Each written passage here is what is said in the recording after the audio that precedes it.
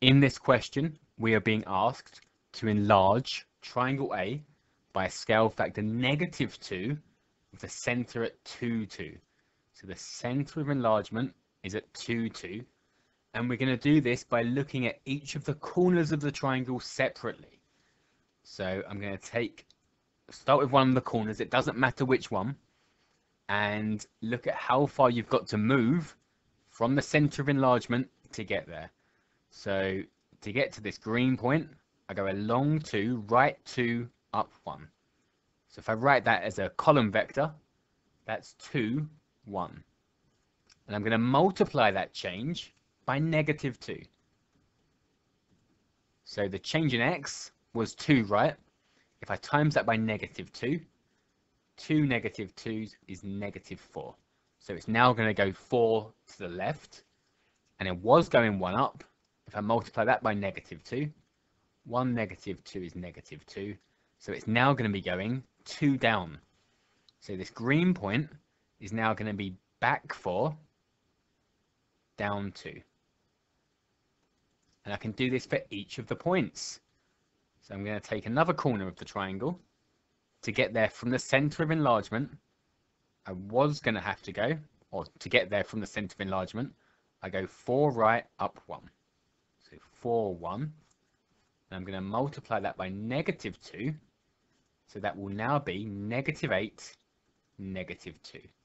So left 8, down 2. And there's one more point. So that is along 2, up 4 at the moment. So along 2, up 4.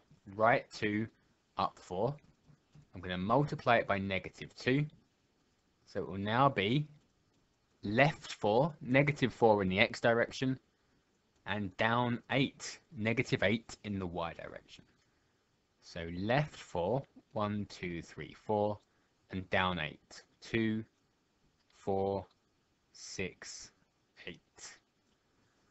And I can join these points up. And this is my triangle enlarged by a scale factor of -2, center at 2, 2. To check my answer, I can join up the 2 green points, and they will go through the center of enlargement. My 2 yellow points will go through the center of enlargement if I join them up, and my 2 purple points will also go through the center of enlargement. So I know I've done it correctly.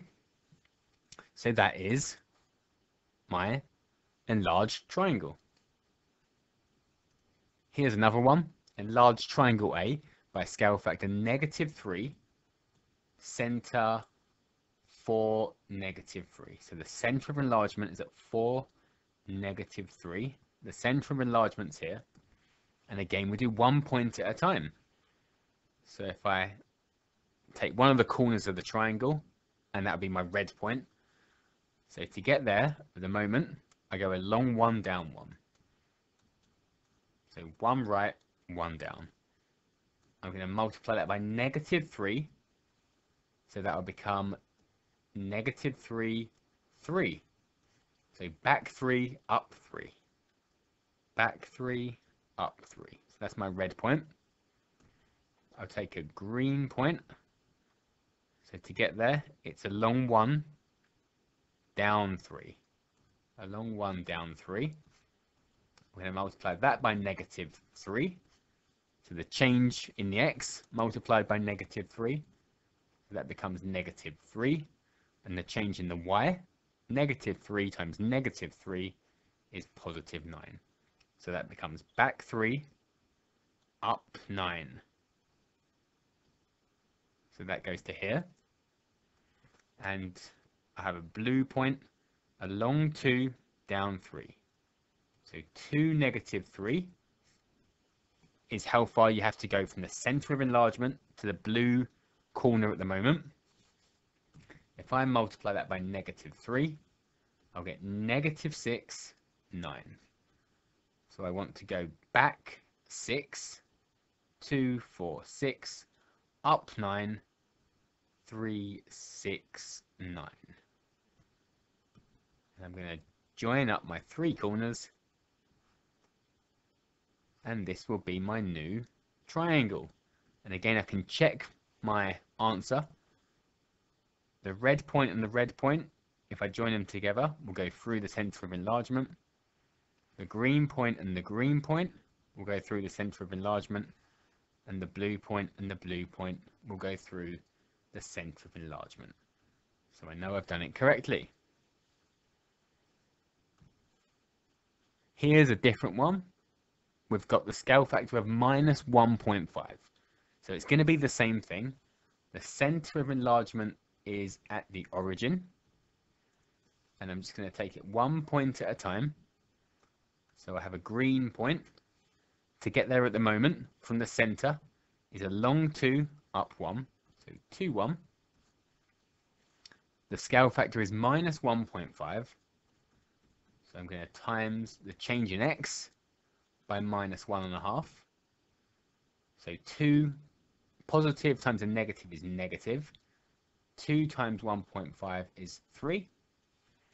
And 1 times negative 1.5 is negative 1.5. So to get to my green point now, I'm going back 3, down 1.5. I'll have a blue point, which at the moment to get to is 4, 1. I'm going to multiply that by minus 1.5. So that will become negative 6, negative 1.5. So back 6, down 1.5. And the other corner of the triangle, to get there from the center, I go along 2, up 4. So 2, 4 times by minus 1.5 is going to be negative 3, negative 6. So back 3, down 6. So I've got all 3 corners of the triangle. I'm going to join them up. And again, I can check my answer. So to go from the purple point to the purple point, I'll go through the center of enlargement. Green point and green point go through the center of enlargement. And blue point go through the center of enlargement. So that is an enlargement by scale factor minus 1.5. And one more of these. This time we're enlarging by a scale factor of minus 0.5. So the center is at the origin again.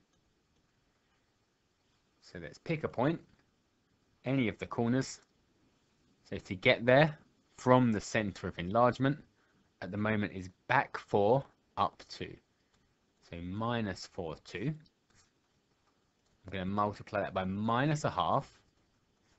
So a negative times a negative is a positive. Half of 4 is 2. And a negative times a positive is negative. Half of 2 is 1. So it's going to be a long 2, right 2, down 1. I'll pick another point, another corner, which is back 6, up 2. So multiply it by minus 0.5, which becomes 3, negative 1. So a long 3, down 1.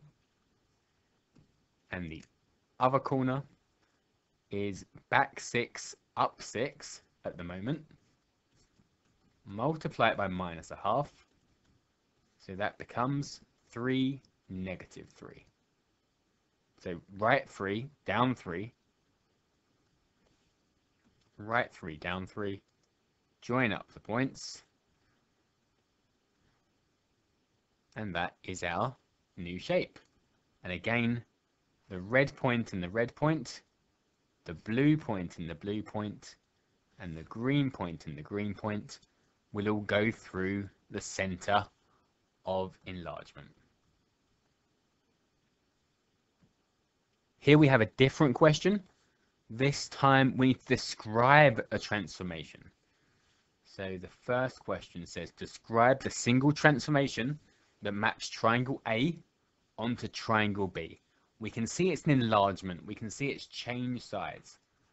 So it's an enlargement. That's one of the bits of information we need to give. We also need to give the scale factor and the center of enlargement. So let's work out the scale factor and the center of enlargement. If we join up each point on triangle A with the point it goes with on triangle B, we can find the center. So where do all the lines cross? They all cross at 1, 1. So the center is at 1, 1. How about the scale factor? So it was 3 along. It was 3 along. So 3 times the scale factor equals, it's now 2 along. Or I could have said, which may have been better, if I went from the center to this point on triangle A was back 3, down 3. So it was -3, -3. That times the scale factor is equal to up 2 along 2. So it equals 2, 2. So it's -3 times the scale factor equals 2. Divide both sides by -3. So the scale factor is -2/3. So I would have found it's 2/3, and I would have had to add the negative on by just looking at the length. But if we look at the direction as well, we can get the negative as well. So the scale factor is -2/3. Here's another one. Describe the transformation that maps triangle A onto triangle B. Try and give this one a go. So again, the first bit of information is it's an enlargement. So then we need to find the scale factor and the center. So we'll find the center of enlargement first. So if we join up each point on triangle A with the point it goes with on triangle B, we can find the center, which in this case is 2, 2. And then the scale factor, so if I look at a point on this green point on A and B, to get there from the center was along 2 up 2, so 2, 2 times the scale factor, and that became 1, 2, 3, 4, -4, -4. So 2 times the scale factor, just looking at the change in X or the change in Y, either one. So 2 times the scale factor is -4, half both sides, so the scale factor is -2. Here is a different question. So we've got shape A is reflected in the line y equals x to give shape B. So let's draw that on first. So the line y equals x is this diagonal line that goes through 1, 1, 2, 2, 3, 3, 4, 4. So the y is always equal to the x. So we need to reflect our shape in that line. So this point was half a box away, so the same distance away on both sides. This point was 1 away, so it'd be 1 away on the other side. And this point was 2 away from the line, so 2 away on the other side. So this is shape B. So this is shape B. So I'm going to write shape B. Then shape B is reflected in the line x equals -1. So the line x is equal to -1. So that's this line, x equals -1, to get shape C. So again, this point was 2 away, so it'll be 2 away on the other side. We've got 4 away, so 4 away on the other side. And again, 2 away, so 2 away. So this is shape C.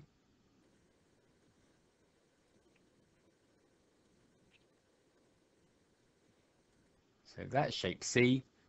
Describe the single transformation that maps shape A onto shape C. So shape A onto shape C. And an important point here is where these two lines cross. So the two lines intersect, two reflection lines intersect at -1, -1. And so this is going to be a rotation. So to go from A to C, it's 90 degrees anti-clockwise. And the center is at -1, -1. So if we had tracing paper and we held the tracing paper at -1, -1, spun it around 90 degrees, we'd get to shape C. Here's another one of these. So shape A is reflected in the line x equals -1 to get shape B. So let's draw that on. So 3 away, 3 away, 3 away, 3 away, and 5 away, 2, 4, 5, 2, 4, 5. So that is shape B.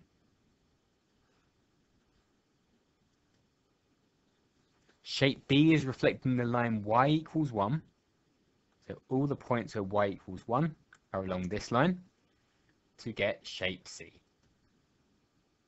So 1 away, 1 away, and 1, 2, 3, 4. 1, 2, 3, 4. So shape C is here. So this is our shape C. Describe the single transformation that maps A onto C. So the center of the rotation is going to be at -1, 1. So this time we've got a rotation 180 degrees with a center of -1, 1.